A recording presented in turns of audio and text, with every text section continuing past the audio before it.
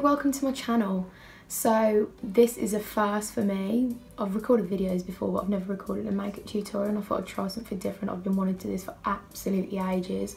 So today I'm going to be filming a tutorial about how to do this look. I was originally going to go for my go-to grungy look, and it kind of just turned into like a kind of like copper glam look instead.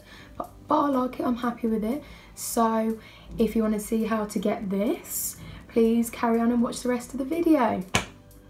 Right, so to begin with, I'm going to start off with the Nip and Fab Kale Fix Moisturiser. I got this in my glossy box. Was it my glossy box?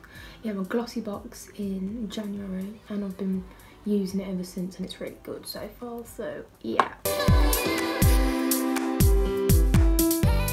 For primer, I'm using Nivea Men Post Sensitive Shave Balm, whatever it's called, Post Shave Balm Sensitive. Proper primers I haven't really got on with yet, so this is why I'm using this. I've started actually applying it with this Blank Canvas Cosmetics F20 brush.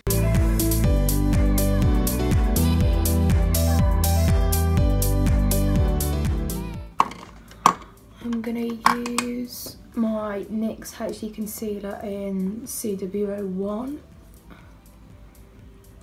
just to prime my eyes.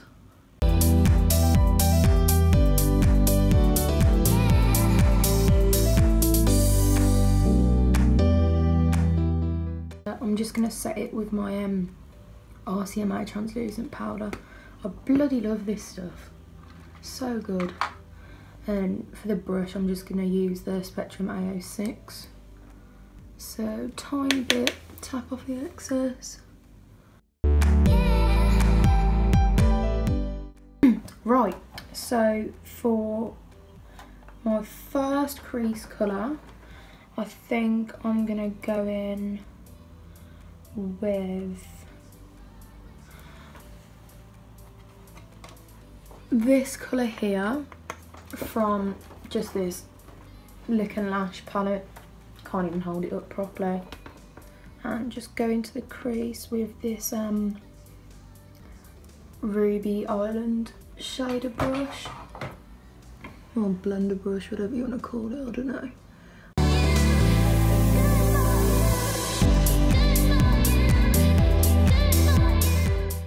I think it's a rip-off of one of the Morphe palettes, but I couldn't tell you which one. I just wanted a matte palette because I have loads, and I mean loads, of shimmers, but barely any mattes.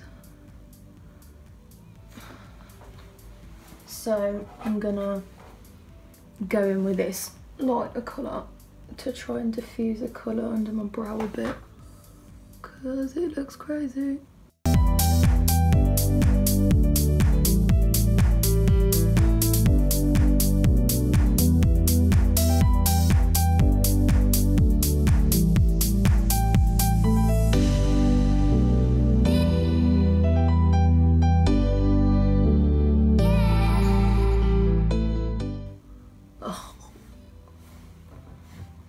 I'll find a way to sort it.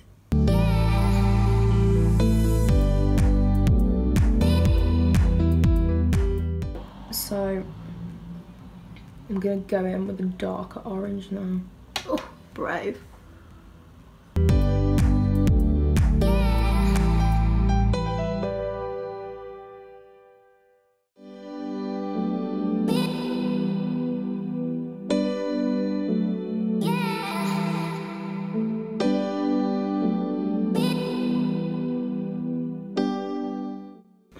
Yeah, that'll do.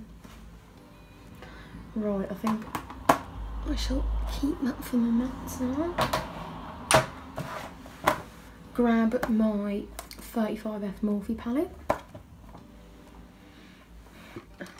Naked 2 brush out of the Urban Decay Naked 2 palette. I haven't really got many of these, just shader brushes. I've got more blender brushes, and I don't want a blender at the moment. And then, just to wet the brush, I'm going to spray it with Avon Makeup Setting Spray. I love this stuff. I've had it like years, but still going strong. And then there's so many nice shimmers to choose from, but because I'm going for an orange already, I'm going to go for this orange colour here.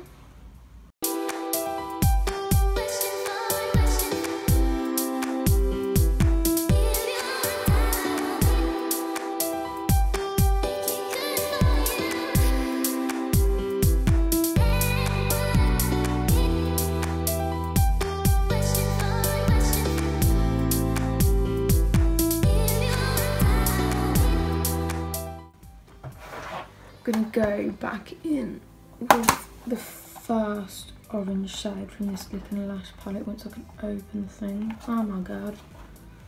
Oh my god. There we go. Just that one again. Tap, tap, tap.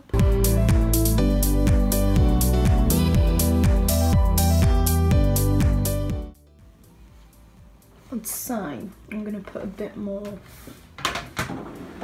that orange shade. Spray my brush again, wrong side. That copper, because I think if I want it look a bit more pigmented on the other side. So this is what I mean, it's gonna be a bit bitty now. I hate it when this happens, but I don't know what else to do. So if anyone's got any suggestions, please tell me. Yes, and then using my Spectrum A16, this little tiny brush here, spray that. I'm gonna go in with this very light, the lightest colour in the palette from the Morphe palette. Tap the excess.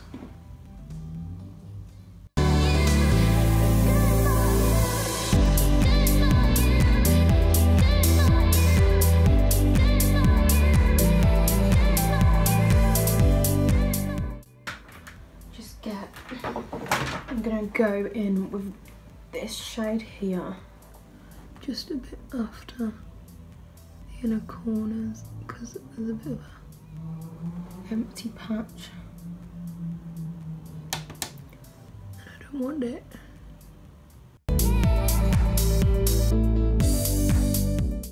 Right, so that is my eyeshadow for now. I'm not going to do my lower line until after I've done my face makeup, so now I am going to do my eyeliner, and for this I'm going to use the Super Cat from Safe and Glory.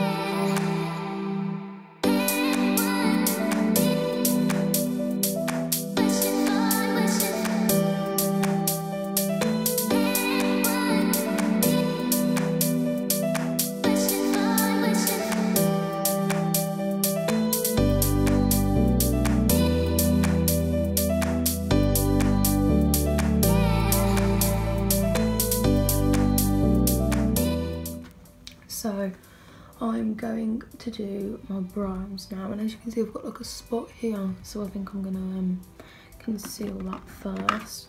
I'm gonna use some colour corrector, and this is literally like the cheapest colour corrector. It's the MOA Pro Base thing. I haven't even used this in ages, but YOLO. Just look for my concealer brush, whatever that is hiding from me. I've got it.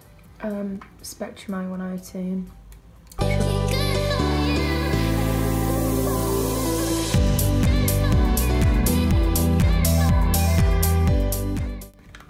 And then I'm going to use my very dirty Real Techniques Splendor Sponge.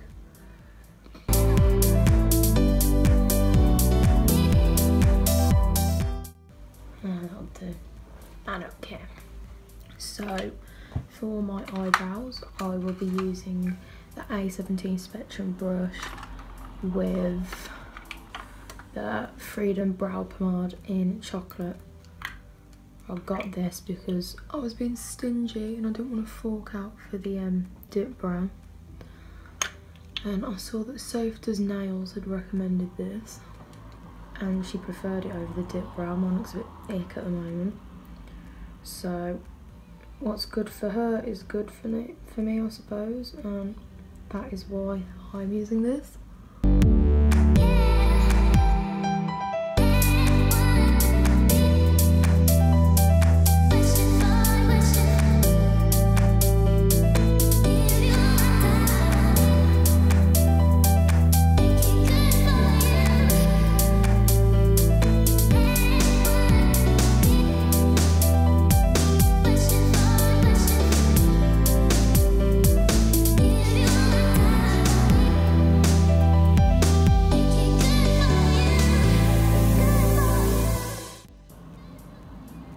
Now I'll try not to do the beginning of my brows too far. Like, I've got quite big nostrils. I'm meant to start from where the Indian nostrils are. Well, my mum said that and she's trying beautician, but to be fair, I've got a hella big nose and my eyebrows would look stupid, so I'll go in a little bit further.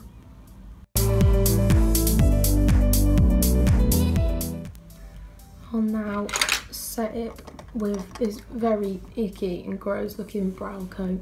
It only looks like that because I've been using it over the pomade, obviously. I've not had it long. It's actually quite new. I think I've probably only had it like 2-3 months tops.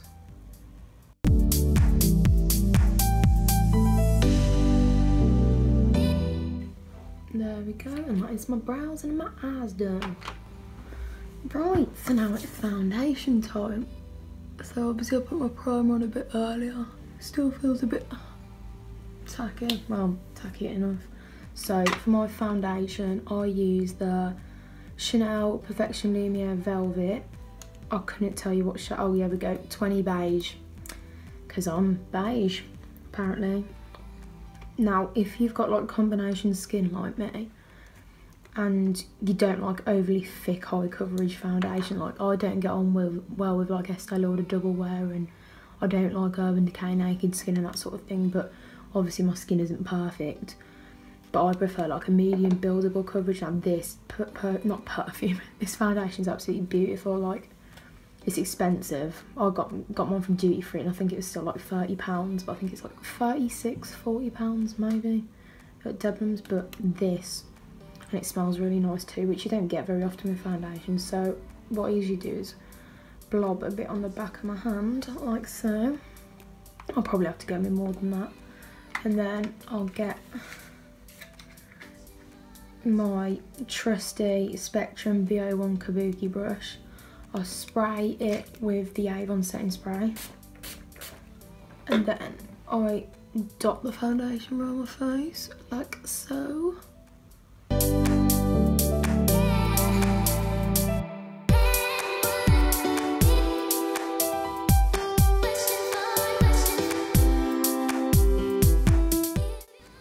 Right, and then I'll just start blending.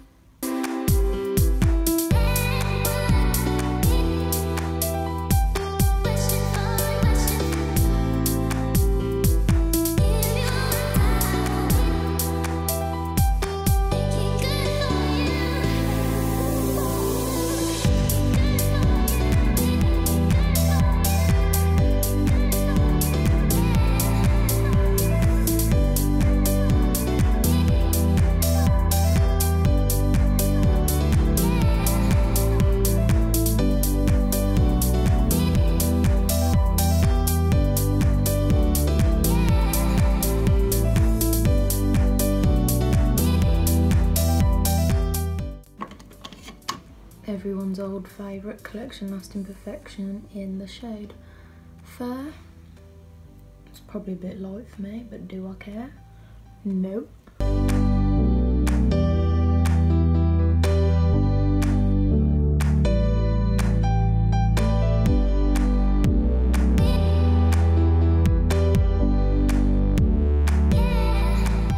And I'm gonna use my BO1 Spectrum buffing brush again. I've kind of fell out of love with sponges for some reason.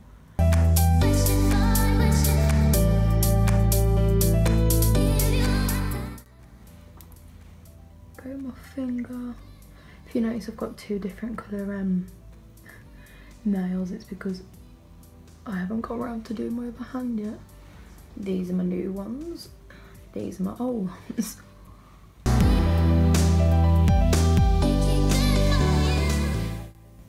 Right, so I'm going to go in with a bit more of that concealer because unfortunately I'm one of these people in life who are blessed with extremely bad eye bags.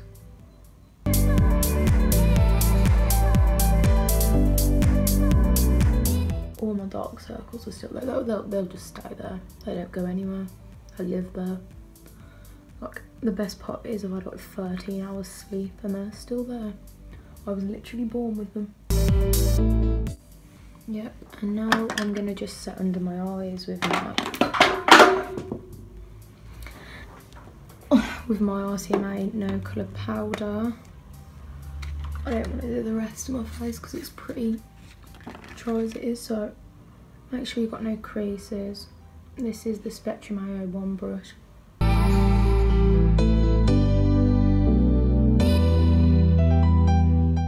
Right, so now I am going to do, I would say contouring, but I don't really contour anymore, so I'm just going to do like my bronzing. And I'm using the Benefit Hoola bronzer, that one. It's in this whole pack, but I don't make this anymore, I've had it a while. I've always had a bit of an issue with bronzer, and I'm going to use the Spectrum CO1 fan brush.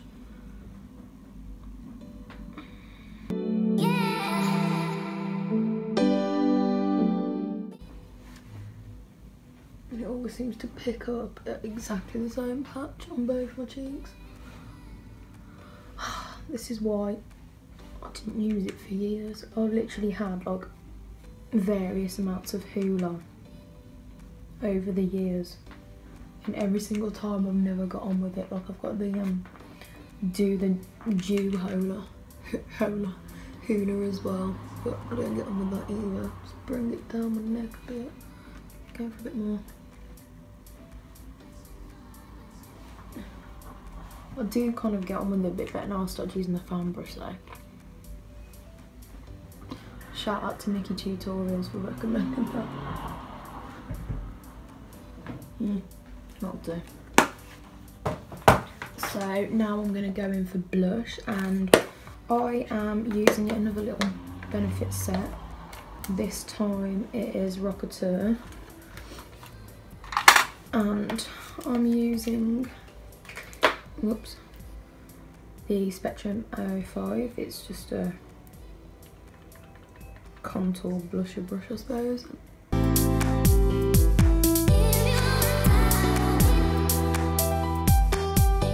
So I might try and contour down my nose a little bit, which I will use the Spectrum CO6 for. I don't usually do this, but my nose is that big, nothing can save it. Just down the side of my nose a little bit with the Hoola. I have got like proper contour kits and that, but I don't like using them anymore. I used the Iconic one for a while, but I always found that the bronzer shades were a bit off for me. I've got a bit of a funny skin tone. Right, so now I am going to do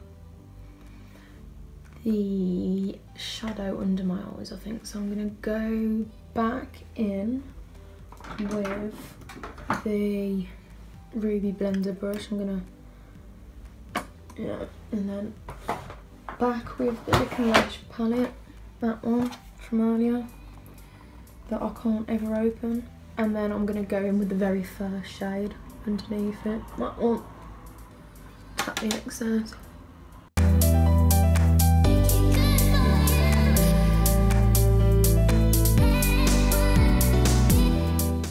And then the darkest shade.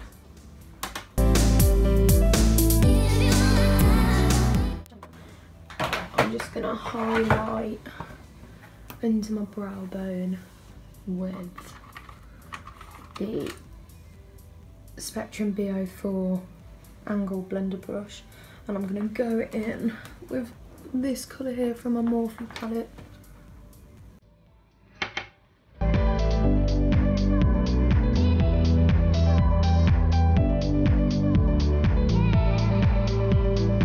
So for mascara, I'll go in first with the Revlon Dramatic Definition on my top lashes.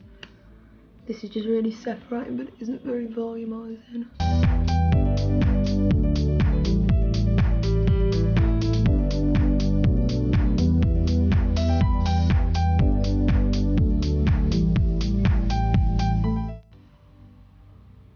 Oh, sorry, this is the Too Faced Better Than Sex mascara.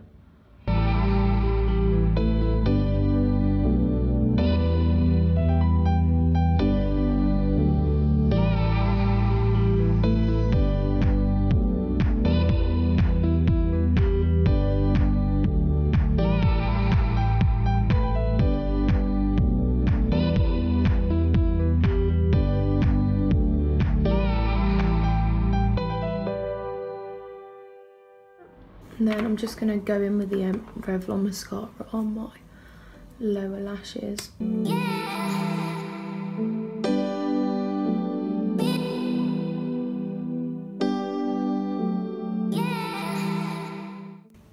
So now for one of everyone's favourite parts, and I'm going to do my highlighter.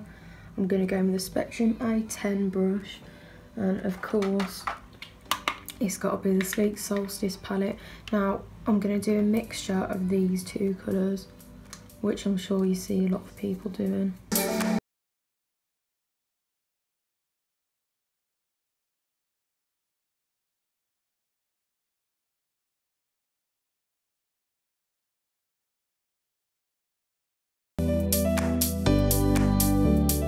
And then with my finger, I'm going to just get a little bit nose. Mascara's come off now. Yay. It was on the bridge. And then Cupid's bow, of course. Right, so finally for my lips. So I'm going to line my lips with my old trusty, it's a Primark lip balm. I can't even remember what colour it is. It's that colour. I went to go and find it the other day and I couldn't even find it, so God knows. It's just so creamy. There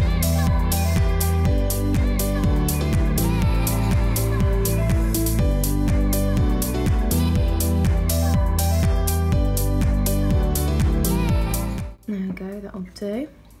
And then for my lipstick today, I'm going to go in with the MDM Flow matte, well it might be a semi-matte lipstick in Bossy. I love this, it's literally like my favourite lipstick.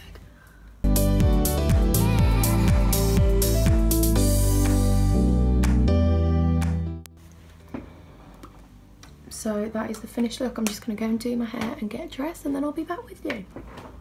So this is the finished look. I hope you've enjoyed watching my video.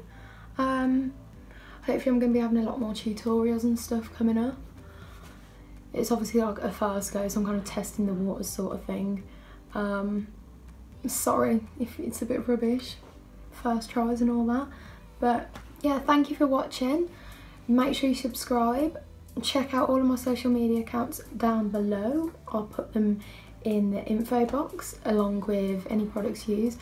And just, I hope you enjoyed watching, and I hope to see you again soon. Bye!